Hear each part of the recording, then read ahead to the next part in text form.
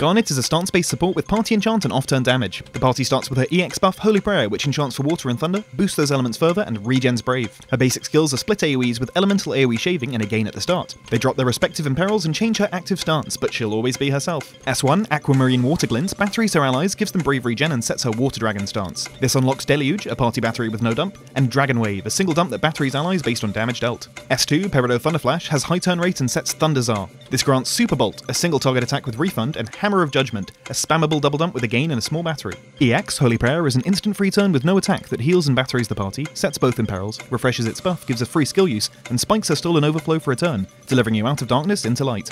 LD, Eternal Darkness, is a double dump split AoE with party healing and battery that refreshes and increases her overhead, Pumice Eidolon. This provides Brave gain up and weakness and HP damage for the party with extra for herself. It ticks up every action, and when it reaches 4, launches a full AoE that batteries before and after, then resets to 1, letting her summon magic finally protect everyone.